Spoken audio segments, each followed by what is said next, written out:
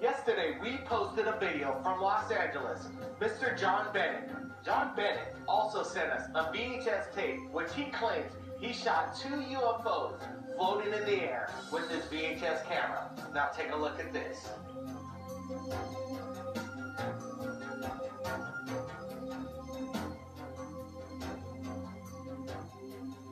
We at Third Phase of Moon have taken a really close look at this, and I invited my brother, Brent Cousin, also to help me in this investigation.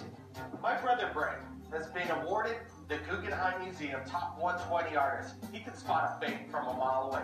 Tell me, Brent, what is your concern with this video? Well, what the people have said here at YouTube is that it was a kite or a balloon. I believe that's neither the case. Looking over John Bennett's footage, we notice the object casts a reflection from the sun. It matches and resembles the same reflection off the stadium lights. Now let's take a closer look and notice its pixelation.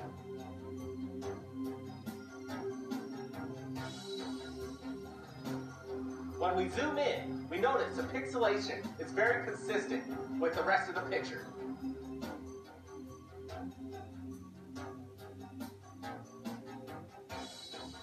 Alright, Brent, well, tell me, what do you think of the vintage 1980s VHS tape that we're looking at right now? Do you deem it authentic, like this last video?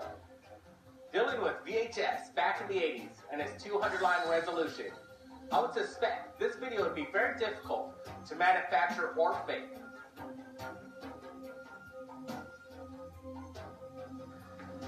We have received videos from around the world. A lot of them include military drones. Do you think this could be some kind of CIA military spy drone that was captured on this tape, Brent?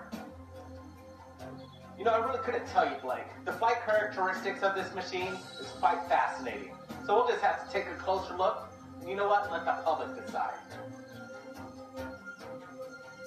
Brent, I really want to thank you for joining us here at Third Phase of Moon with your crucial insight on this matter. Oh, thanks, Blake. It's been my pleasure.